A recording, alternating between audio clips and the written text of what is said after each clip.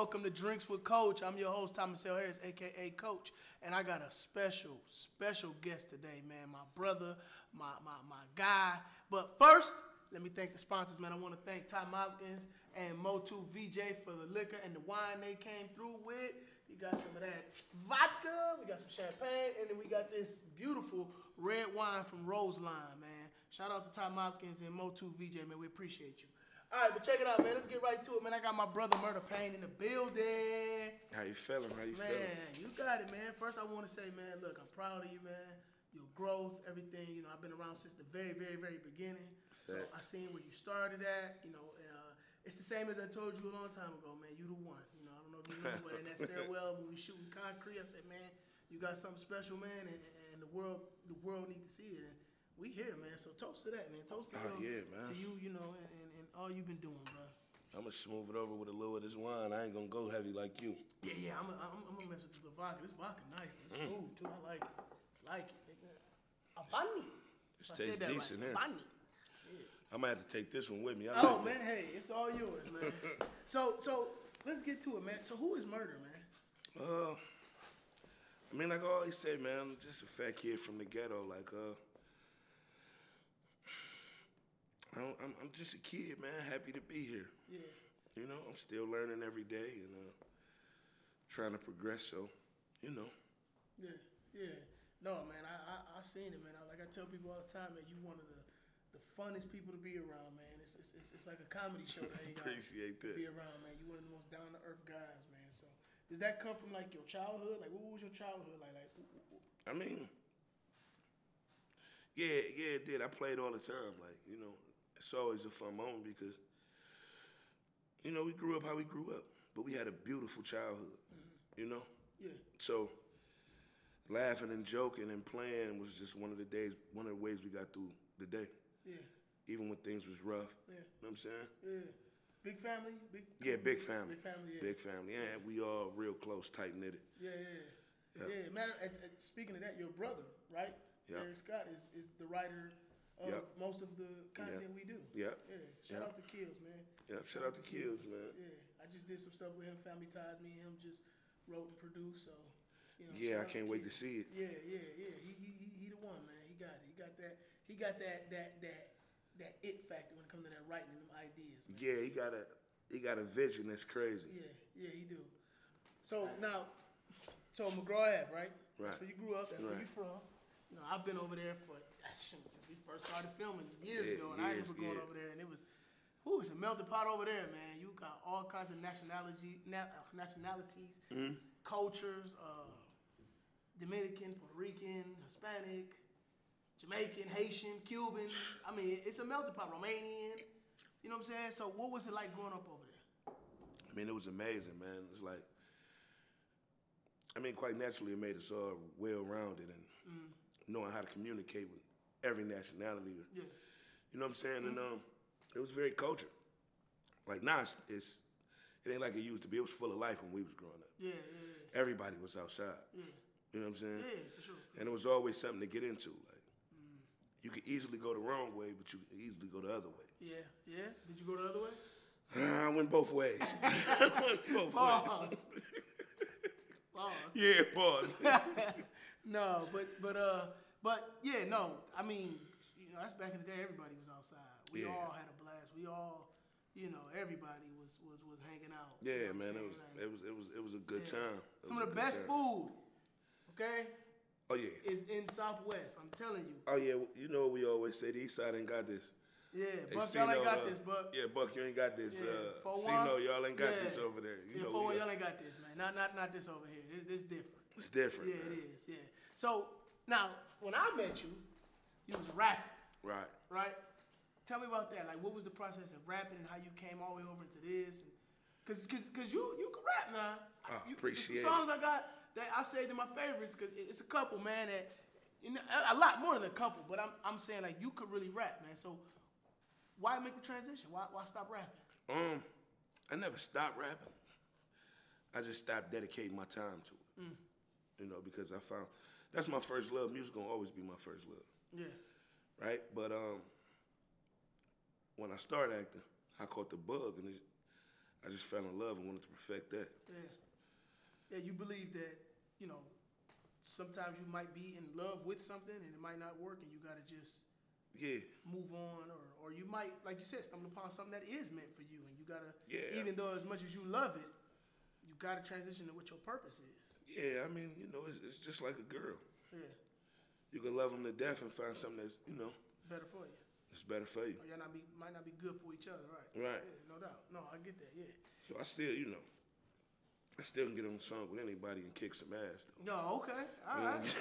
We ain't gonna never forget that. Say that ain't gonna never go nowhere. Yeah, that ain't gonna never go nowhere. I can dig it, man. So why acting, though? I don't think it's what made me do it, and I don't think it's like something I chose. It like kind of chose me, right? Like even from the first time to ever be in a movie or to act or anything, it was like I was just thrown in there. Right? And you know that because you was the guy. I was like on the sideline. Yeah. He was like, hey, just play this part. I'm like, I'm not finna play no part. And you threw me in there. And I'm a passionate person, you know? Yeah. And I played the role. And the excitement and the feedback that I got from you was amazing because you remember I used to call you the best actor alive. Right. Right? Yeah. So the feedback I got from you was like, damn, maybe it's something I could do. You know, and I still didn't want to do it. Yeah, I remember right? The concrete days. I remember that. Right, and then 211 got like kind of threw on my lap. Yeah. And in that process, I fell in love with it. 211, that's funny because that you got a funny story behind 211, right? Of how it was supposed to be this big marketing push for your mixtape. Yep, for my mixtape. Right. Yeah. And I don't think you guys really realized how 211 was gonna jumpstart your your acting career. Never thought it. Yeah. Tell me the story. Who was the ones behind that? Hey, we gotta make this movie to push the record or T. Derek Scott. Shamar Avery. They like, come on man, we gotta tell. It was like, what do we do to push this mixtape? Yeah. And they got 211. 211 was written up and I'm at the studio every day, right? And we start filming.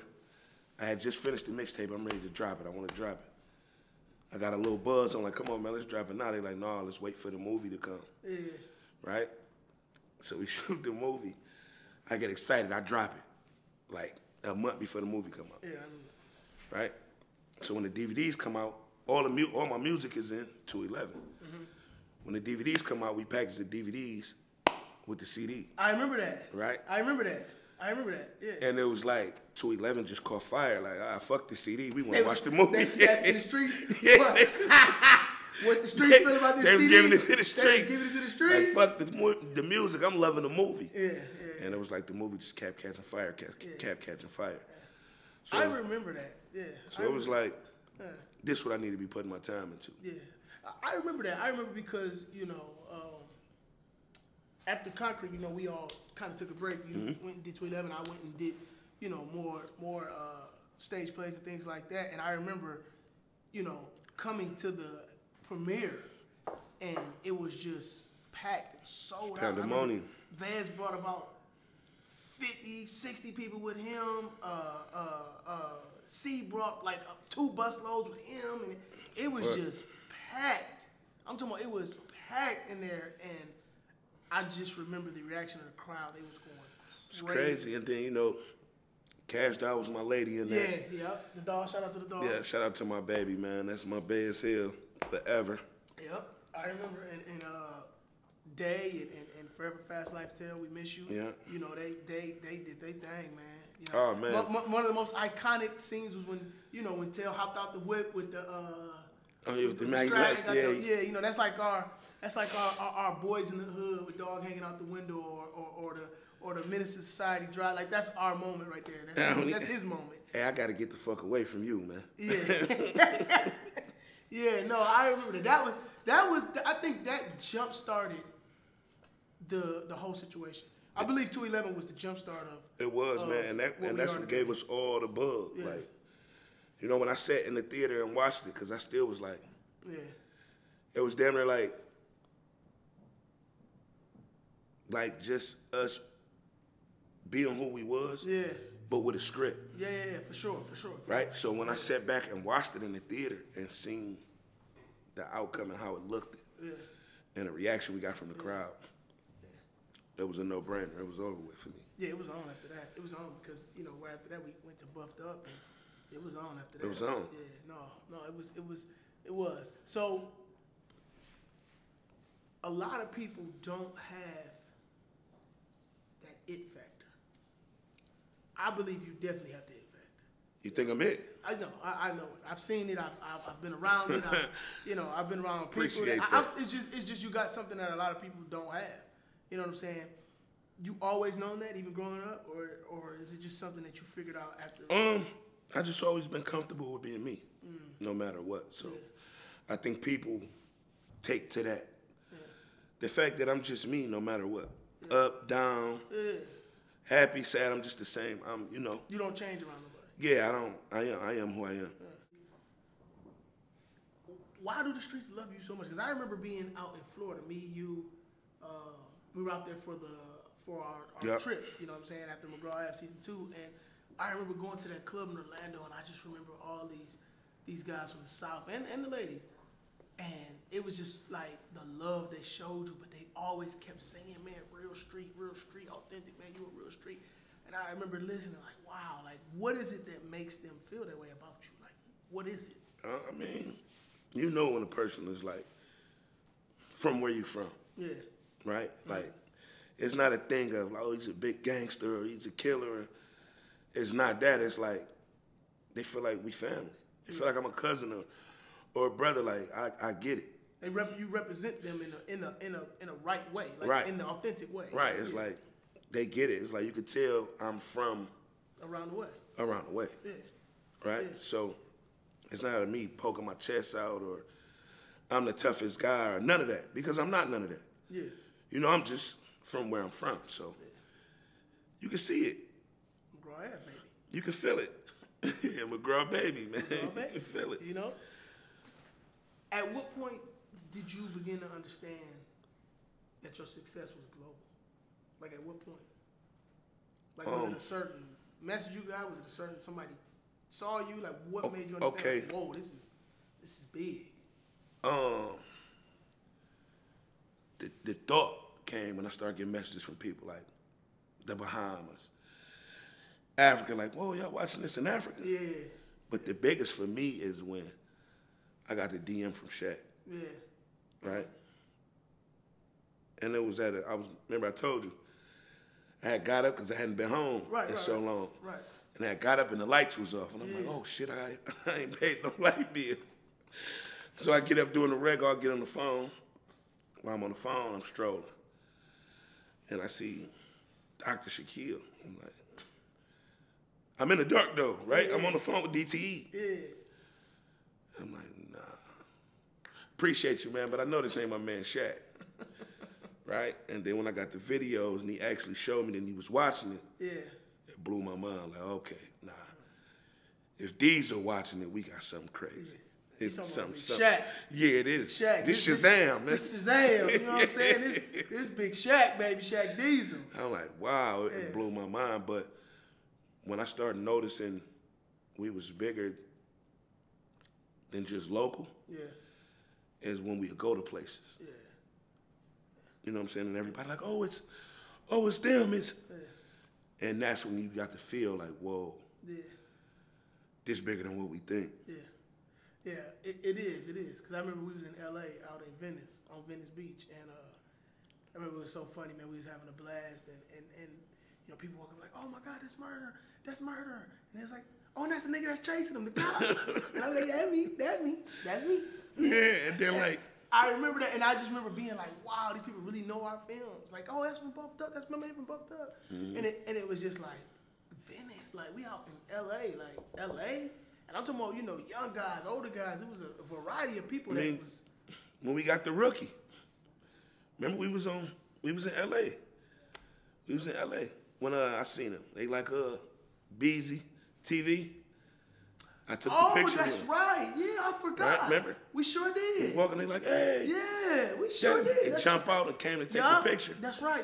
And they're like, my cousin is in training camp. Yeah, he might go to Detroit. K Cunningham, yeah. I remember that. He love your movies, yeah, man. That's right. That's right. We met him on Venice Beach on the strip. Yeah. I'm Shout like, out wow. to K Cunningham and Ashton. Shout out to K, man. TV, man. And then he came, when we came home, yeah. remember, they like, draft on your birthday. Yeah. They came they came on set. They came on set. With Ashton, Beezy, and K brothers. Yep, they all came on set. And they're like, remember Ashton, like, we gonna have a birthday present for you. Yeah. Yeah. Where was we at? Because we was out of town when we got I don't remember. When we got drafted. We was on set when we got drafted. It's funny, a lot of people don't know Ashton. No, not he had came over there before the draft because they kind of knew they was gonna go to Detroit. Yeah. And he asked us, man, you know, what was it? What could K do that really solidify him in Detroit? And I can't remember who told him, but somebody was like, man, he got to put on some buffs. They put some buffs on. Throw some buffs on. He gonna be. But remember, they was already asking where did they get buffs from before we told him. Remember, he was like, oh, that's right. Yeah. Asking like, where do I get some authentic buffs from? Yeah. And we was talking stuff to him. I remember that. Yeah, and he slapped them boys on too. That was classy, man. Shout out to them boys, man. Them boys went crazy, man. They show love, man. They really down to earth. Shout out Ashton K, BCTV, man. They big supporters, man. We big supporters of them, man. So it's all love, man. And speaking of support, how important is family to Murda? Like, what does family do for you? Like, especially because you in a career where it's hectic, it's crazy, it's chaotic. All kinds of people that you have no clue who they are, or what their intentions are. Or, you really gotta protect yourself and the people around you. And I always want to know, how important is your family to you, to your structure, to just you, period? Man, family is everything to me. I mean, as you know, I gotta go see my nieces. I gotta go, I'm close with them. Like, we talk, call. Mm-hmm. It's like a thing. I can't do nothing without them. Like, they keep me grounded and they keep me happy. That's my satisfaction right there. Laughing with them, chilling with them. It's like I can be myself. There's no cameras around. Yeah. You know what I'm saying? It's just us. Yeah. And enjoying each other. So family is everything to me. Yeah. I know. Because y'all all some goofballs. You, your brother, and your cousins, and all of y'all. Yeah, man. We got y'all is goofy, man. The best laughs. Yeah, man. No, the Scott brothers, man, we always say on set, man, the Scott brothers is different. They don't hold no punches, man. They gonna let you know exactly. Come out their mouth, man. Right Especially there. Kills. He said whatever come out his mouth, he just say it. It's right there. Yeah, shout out to Kills, man. I love it. Even down to the little kids. Yeah. Oh, man. Shout out Thule. Shout out AJ, man. Them boys, man. Oh, man. Cold as little Kyra. Yes, they are. Yes, they are. Kyra, yeah. Baby bees. Do you believe that independent, and I say independent, but we're all actors, but I'm making, I want to make sure this industry in specific, independent film actors get do you believe they get what they deserve? Like, are they getting more respect now? It's Are starting. they getting more, awareness and respected more in the industry? Yeah, I mean, it's like anything, it gotta start from somewhere. Yeah. We was just starting. Definitely. We was just starting to make a push and a noise. Yeah. So I definitely feel like we starting to get the recognition and the love and support that we supposed to get, but we supposed to get it because we're working for it. Yeah. At first, we wasn't working for it. It wasn't no work. Now we working hard for it. So, of course, I feel like we getting what we deserve at this moment. I remember in the very beginning, there wasn't no films to audition for here. You know what I'm saying? Nah. No films to audition. Not. Hey, this not one like really it is good, right man. now. Huh? This one really good. It is? Yeah. I'm gonna try it, man. I got 4-1 gonna come through, man. I'm gonna sip something with 4-1. He said he's a red wine drinker too, but I had to taste the vodka. The vodka is good. I ain't gonna lie to you. That vodka smooth as hell. So I ain't gonna lie. I'm a cognac drinker, so I couldn't. Yeah, you can't touch the vodka. But this here I like. Yeah. Smooth it over. But I remember when there was no such thing as I mean, no such thing, but there wasn't any work here, right, so to speak. Now it's every week somebody got a movie. Every week. Yeah, man, we created a market, man. Yeah, the market is definitely growing. You know what I'm saying? So to see that and to understand that Detroit is really a film place now. Yeah, we on fire. We are on fire. So yeah, people flying in like you to do movies. Yeah. Fly out to get them like people flying in. They flying in. You know what I'm saying? From everywhere. From all over to do films with people in Detroit. So I'm just proud of the community. We got to just keep growing. Oh, man, I working. appreciate the community, man. And no, shout out to all the love filmmakers. it. I love it. So, just to kind of stay on that, what's it like, though, to come and see so many people working now? Because remember, like I just said, it was a pain. Nobody's working. Nobody. What is it like now to see that? We couldn't even find people. We used to have to catch. I remember that. If you see like 211 and nothing, we used to have to get people off the street. Hey, come here. Yeah, I remember that. Hey, my man, stand right here. I remember that. Right? I remember that, yes. We used to do casting calls and nobody would come to the extra call. Like, it'd be like, we'd have to call our friends. Everybody calling their friends, they cousins. Niggas like, all right, when I get off work, hey, man, I got to go catch it. Like, come on, man, just real quick, man. I remember that. If you look, if you go back and see 211, mostly everybody in 211 is not actors. They are just people, friends, family, guys that we just. Nobody was actors. Yeah. I remember that. Not even us. Not even the main character. I remember that. And I said, dang. And we did it for Buffed Up. If you go, we was in the E-Course project. Shout out to E-Course. Everybody in E-Course. Yeah, we was using everybody in E-Course. Everybody in E-Course. Even Quant. Hey, come here, man. Quant, yeah, he's funny, man. Come here. Yeah. Shout out MH Quant, man. That's my boy, man. Yeah, we sure did. That's right. Like, and he killed it, too. He was funny. He was hilarious. You got to think nobody was actors in those two movies. Except for you. Yeah, that's true. Damn. You was the only actor in the movie. I was the only actor. Well, by that time. Only guy with acting experience. With acting experience. We were all actors, but the only guy with the background. That came with a background. Yeah. And you can see it. Yeah. Like, you can see it. Yeah. No, that's crazy. Wow. I didn't even realize that, but you're right. Jesus. Whew. So, what's Murda's influence on the culture? Like, how do you feel like you influence the culture? I definitely feel like we gave that real feel. We gave something you can relate to. Yeah. That everybody around the world can relate to, that come from humble beginnings. Like, you can relate to us. Yeah. And that's what made it so well. It was relatable.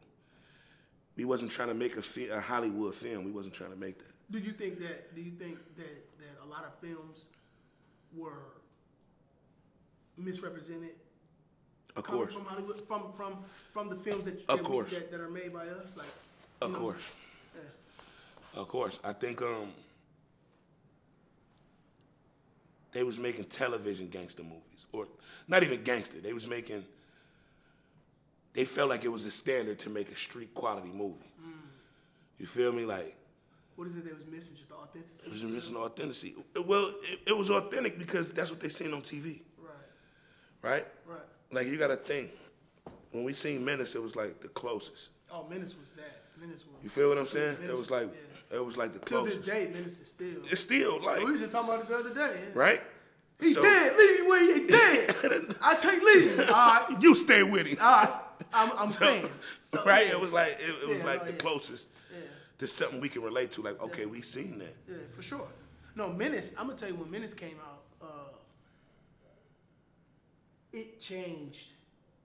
I mean, I remember seeing my brother and them, they were really heavy in the gangbanging back then. And I remember seeing them, his friend hair was like old dogs. Had his hair like old dogs. And he started talking like old dog. And I remember it. I was about 10 or 11, but I remember seeing this movie, and it was like so real to me. It was like, wow, I know an old dog who just don't care about life, like just doesn't care about his life, or care about whatever. And I remember that, but the problem I felt like was we got that film, and then the next film that made us feel like, okay, I knew some guys like that, or my uncles, my dads, and it was like I remember. As being a little kid seeing that type of stuff was a Paid in Full. Paid in Full. So you're talking about a 10-year gap between films. Yes. Because when you see Paid. But you see how that make you feel though. You see how those type of movies give you a feeling like. Yeah. Like, damn, I was there, or I seen this. It make you feel like you're a part of it. Yeah, for sure. Fact. So that's I think that's what we brought. Yeah, I think we brought that. And we kept bringing it. Like, we were dropping maybe once a year at that time. At that time, yeah. But, nobody had ever seen these films of this, like, authentic feel. And it's back to back. And it's from different angles. It's from different angles. You're going from raw knucklehead. 211. Pure comedy about some glasses, like But that's the culture. It's the culture, right? It's the culture. It's what it is. It's the culture. Then it's 5-0, and you got to think it's about dirty cops, and we've seen this. Yeah. We've seen this over and over again growing up all over the world. And before you say the next one, because the next one, Plug Love, it went through the roof, man. And people don't know that Plug Love might have been our lowest numbers of attendees when it comes to the premiere. It was. You know what I'm saying? It was like the lowest, but it's the biggest film we've made. One of them. The only one I think may be able to I was in the premiere terrified. When I got the feedback when we actually dropped it, it was ridiculous. It was ridiculous. I remember sitting in the theater, man, like, this shit too slow. This shit too slow. Because when nobody reacted, everybody was like zoned in. Yeah. And I'm like, oh, we dropped the ball, man. It's too slow. Right? And when it hit the streets, it went crazy. It went crazy. Did we? Not the one thing I can't remember. I know we did DVDs, but did we also put it? We put it on.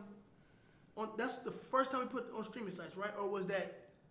5-0 went on streaming sites first. Oh. Right? But remember, we made the DVDs to both. Yeah. We didn't. You're right. Know nothing about streaming sites, so we pressed up DVDs. You're right. And we're like, damn, these DVDs ain't selling. Then we start figuring out niggas don't even got DVD players no more. They was flinging them. We was giving them DVDs up for free.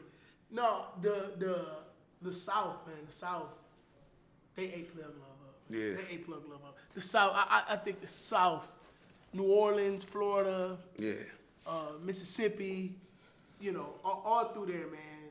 Oakland, the West Coast. When it got to New York, it just... It was crazy. It was crazy. It was crazy to see the love and the feedback and everything we got for Plug Love. Like, it was crazy. Yeah, that was kind of like our Notebook, believe it or not. But it wasn't Notebook. I'm not comparing it to Notebook. I'm saying, like, a cult romantic film. And, The Notebook, one of my favorite movies anyway. Oh, Notebook, classic. Yeah, classic movie. Great movie. So, but... I'm just saying it's a cult classic. Yeah, it's a cult classic. That's all I'm saying. And then again, it came from a song I wrote. It did, yeah. I actually wrote I wrote the treatment for that video. Yeah, for the video. I remember I wrote the treatment for the video, and then T and Kills went in there and they started writing. Actually, no, I lied. It came from the book. Mm-hmm. Right? Remember, there was a song, and then there was a book. There was a book. Remember, I made part 2 in McFashion. I sent it to Joe. When I did part 2, when I wrote part 2, they saw how bad we was about to do Fast Life 2. And I sent him the song, and he kept playing it, and then T heard it. T called me like, man, it's crazy. And that's when the writing of Plug Love started happening. Yeah, no, Plug Love, it's like no other. But I remember it's crazy because we were, I don't know if we ever felt like we were gonna reach the heights of another Plug Love. I remember like, damn, man, I don't know if we're gonna reach another Plug Love. And I remember T coming to us about a series, a series called MCGRAW. And so, I remember he was like, man, we need another cop. I remember because we were doing, I was the main cop. And I told him, man, I know a guy, actor, he's really good at school and whatever. And cold as shit you bleed. His name was Justin. And we brought him on board, and I remember filming with him, and I'm like, man, this is gonna be dope. We doing big old shootout scenes and kicking doors, and it's right up my alley. Flipping over chairs and tackling. I'm like, oh, this is up my alley. You know what I'm saying? I love this. And then I remember canceling the production. When the production got canceled, like, now we ain't doing it. And I'm like, oh. It was too much. The load was too big. It was so big, and then I remember we brought it back, and we like, man, we gonna finish it, and we started shooting it again. That's when I went viral on the Western name. Remember, I couldn't get my hair cut. Yeah. So my shit, all this is just everywhere on it. Yeah, I remember that one. It was like, hey, he just had a fade. Now he got a fro. Yeah. And then the sling. Yeah. I had my hair like that for 2 years. Yeah. But I remember also too that COVID hit. Yeah. You know what I'm saying? And it stuck everybody in the house. And I remember when we dropped it, it caught like a wildfire. And I just remember everybody was in the house and they had nothing else to do, so they just it was like it was like right time, right place, right moment. I think it was all God. Like, you know, that's when they just say, yeah, God leave the door crack, man. And let the angels in, cause it was in the trash, man. It was. If COVID would have never hit, we don't know. MCGRAW would have never released. Yeah, I don't think we would. I don't know if we actually did it. It was in the trash. Yeah. But it's crazy because we had it done already, though. Yeah, we had finished it. When COVID hit, I'm not sure if it would have took flight as fast as if it COVID didn't hit, it would have never released. Yeah. We would have threw it in the trash because remember, we was having those talks. Oh no, it's not good enough. Yeah. The continuity's terrible. No, I'm glad it did though. I'm glad it did too. I'm telling you, I'm glad it did because man, we was gonna release the mule. We was gonna release the mule and go right back to filming something else. I remember that. We did birthday. We had released birthday baby, and we were gonna release the mule. And then we was gonna go film something else because MCGRAW was in the trash already. It's over with. Yeah, dang, that's crazy. So thanks to COVID, man. Shout out to COVID. No, don't thank COVID. Okay, we're not shouting out COVID. No, you gotta shout out because it would have never happened. MCGRAW would have never happened. No, it wouldn't have though. That's crazy. That's crazy. So when it's all said and done, man, what's Murda's legacy? What's the legacy? It's all said and done, man. I wanna be known as that guy that opened it up.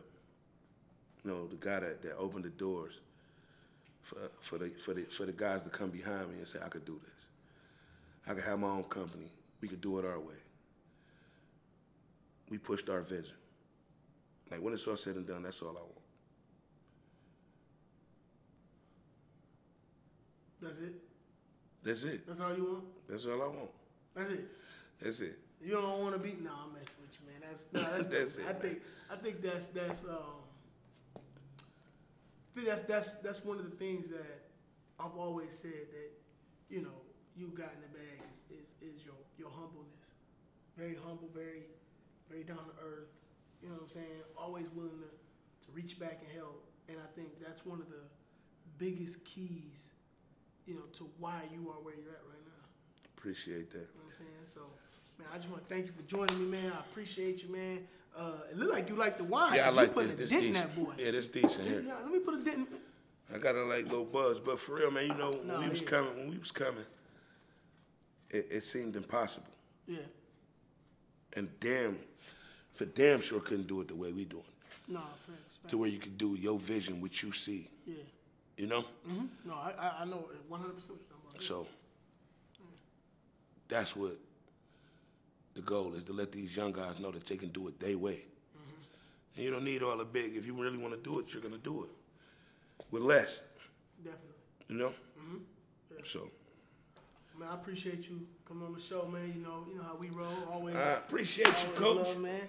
Hey, y'all, I appreciate y'all for joining me. I am your host, Thomas L. Harris, a.k.a. Coach, man, and you just joined us with Drinks with Coach, and I hope to see y'all next time. Take another shot before so. Gotta do that, man. I appreciate you. Thanks for having me. You already know, man. This is over. Yeah, I like that. I think I'm going to take this with me.